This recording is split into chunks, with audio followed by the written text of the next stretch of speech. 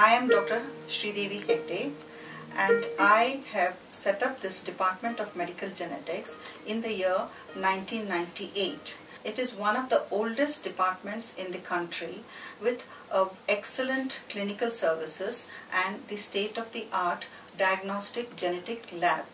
It's unique because we have all the services under one roof. We were able to use all our clinical skills and the lab testing to help a 36-year-old lady who came to our department asking us if we could help her have a normal child. She had two boys aged 18 years and 14 years. One was bedridden, the other was wheelchair bound. Both were affected with a condition called Duchenne Muscular Dystrophy. Duchenne Muscular Dystrophy is a very morbid condition with the boys not able to survive beyond the second decade of their life. But their mental faculties will be very acute. They lose their respiratory ability because of the weakness of the muscles, which gradually ascend. Duchenne muscular dystrophy is an X-linked recessive genetic disorder with the condition affecting 50% of the boys, and often the mother will be a carrier for this deletion in the Duchenne muscular dystrophy gene. So she told us that her sister, who was in the United States, had undergone a testing as she also had her first affected male child being affected with the same condition, Duchenne muscular dystrophy. And during her second pregnancy, she underwent testing and she had a normal child. So this lady asked us, are these facilities available in our country? I said, yes, of course, we can help you, we can do this for you. So we tested her boys and her also.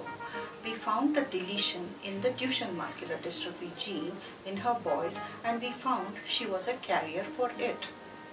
But she was 36 years old and she had already undergone tubectomy after her second pregnancy.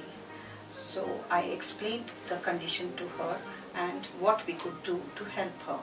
But she was determined to have another normal baby if we could help her. So she underwent tubal recanalization, and with an assisted conception she conceived, this time twins, and both were male babies.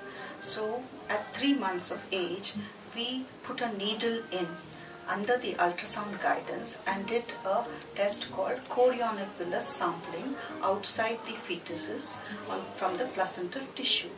We took that tissue and we tested that for the Duchenne muscular dystrophy, and we found that one of the male twin was affected. That means that fetus had the deletion in the Duchenne muscular dystrophy gene, and the other fetus, the male baby, was normal. So we explained to her and she made a choice of reducing the affected twin, and so she continued her pregnancy and she delivered a normal male baby. She was very happy, but still she was very anxious. When she came to us for follow-up at the age of 1 year with a little boy running around, and she was still worried, please test him again.